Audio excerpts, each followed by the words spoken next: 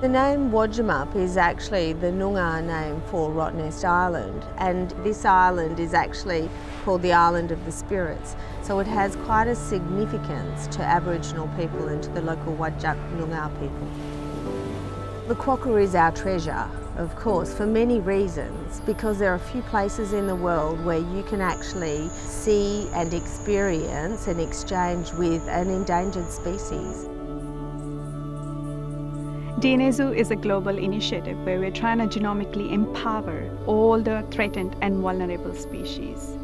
Right here on Rottnest Island, we have these really special, smallest little kangaroo family marsupials, the quokkas, and there are no genomic resources till date available for them. The University of Western Australia, in partnership with Microsoft, are developing these little scat retrieval drones which will be autonomous and non-invasive for sampling DNA. This DNA from the scats will give us unique signatures to be able to monitor the wildlife. We collect massive amounts of data, given that we have 58 collaborating partners spread across 8 different countries, and this is growing really, really fast.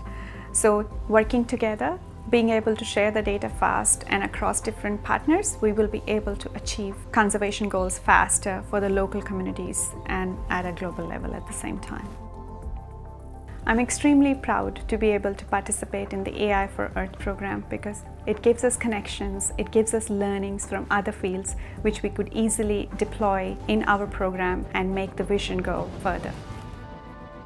I'm very excited about work that AI for Earth grant recipients all around the world are doing in order to make a difference using machine learning. The work that DNA Zoo and the University of Western Australia are doing is so exciting because this is exactly the kind of workload that was made for the cloud.